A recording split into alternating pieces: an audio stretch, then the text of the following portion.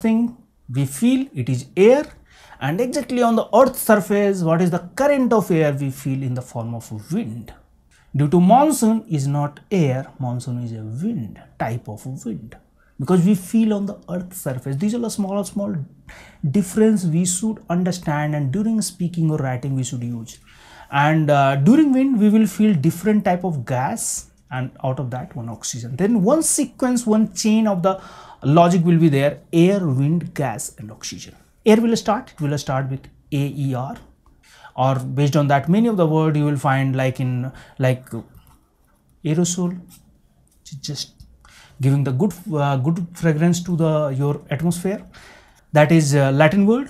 Lower part of atmosphere, that is called air. After then erotic, lifting or rising. Air always have the quality it will lift. Due to root word is erotic. Erotic means lifting. Related to air, many of the words are there: aerial, aeriferous, airtight, airworthy. What is airworthy?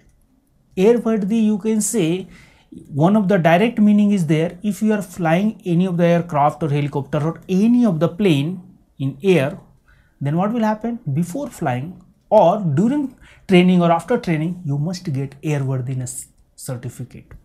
Means based on your health condition, based on your skill set, based on your knowledge update about that particular machine or particular plane, particular jet, you will get airworthiness certificate.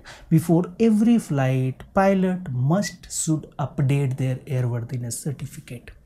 Then only their insurance, everything will be signed, and they will take the plane to the air. After then airy, pneumatic, also related to air. Science, aerodynamics, aeromechanics, pneumatics. Devices, aerometer we are using, aeroscope we are using.